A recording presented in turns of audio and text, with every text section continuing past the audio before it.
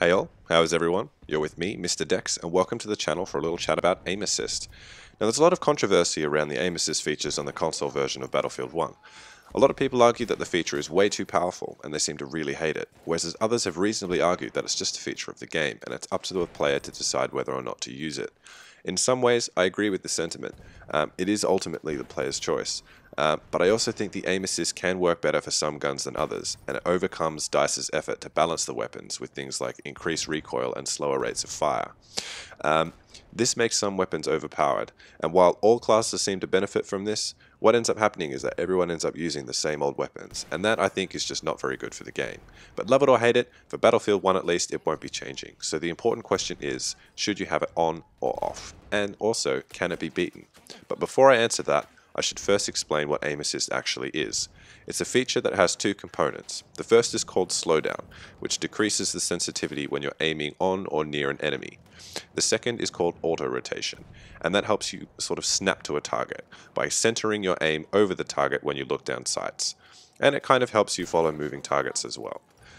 When people complain about aim assist, 9 times out of 10 they are referring to the auto rotation, because you can see that it is to some extent automating the actual aiming process. However, back to the question of the day, should you have it on or off? Short answer is, it really depends. Now, to clarify my position on aim assist, I think it's way too strong on Battlefield 1, as it standardizes players' abilities, and it's very easy to exploit. However, my answer to the question is not influenced by my opinion at all. Objectively, you should have it on if it's going to advantage you, and turn it off if you think you can play better without it. But how do you know if you could perform better or not? The easiest way to tell is if you feel like you're fighting with the aim assist a lot of the time, it's probably a sign you should turn it off. But maybe you don't even notice when you're fighting against it, so I thought I'd give you a couple of examples of where the aim assist could disadvantage you. The first one is that auto rotation is not great at keeping up with fast moving targets, which means you have to readjust your aim after you aim down sights, which can be tricky and slow. So if you're noticing that you're getting killed a lot while you stand still and correct your aim, this might be why. The second is that if your weapon is not a one-hit kill machine and you have to aim down your sights a while, if there are multiple enemies standing near your target, the aim assist will just spaz out and jump between them, making an accurate shot basically impossible. This is particularly prevalent with any medium-range engagements, including vehicles, so if you're doing a lot of aiming, particularly over middle distance, auto-rotation may be messing you up. And lastly, and this refers mostly to snipers, it snaps to the middle of the chest, which is great if it's in your sweet spot range, but if it's not and you need a headshot, you have to readjust your aim, which may get you killed. If you've practiced enough without the aim assist, you'll be faster without it turned on, which makes a big difference. But just in case this really hasn't helped you decide, I'll give you an example. If you play with a shotgun, you're not going to be advantaged by turning auto rotation off. The auto rotation, I think, performs better and faster than any human could. You don't need headshots, and close range means the target really has to be moving fast to avoid your shots, so don't disadvantage yourself. Conversely, I think infantry snipers would be better off without. You spend quite a bit of time aiming down your sights and at mid-range, and you'd benefit greatly from faster headshots, and your targets will often be moving. So use your judgment. As I mentioned, if you find that you have to fight it a lot, try turning it off. I play as a sniper mostly, so what I did was I only played at my sweet spot range for a while, till I got used to following targets and snapping to them without the auto rotation, and then I gradually moved in closer, where the players would be moving across my screen faster and require larger and faster aiming movements from me to keep up with them. So that's one idea. Do what you want. But just don't expect instant results. If you do decide to turn it off, I would also recommend turning the soldier stick acceleration down to 0. This is a feature that accelerates your aim the longer you direct your analog stick. It works well when both you have low sensitivity and the aim assist are on the auto rotation, but without that auto rotation, it's going to wreak havoc on your muscle memory, and you'll never improve. But just a suggestion.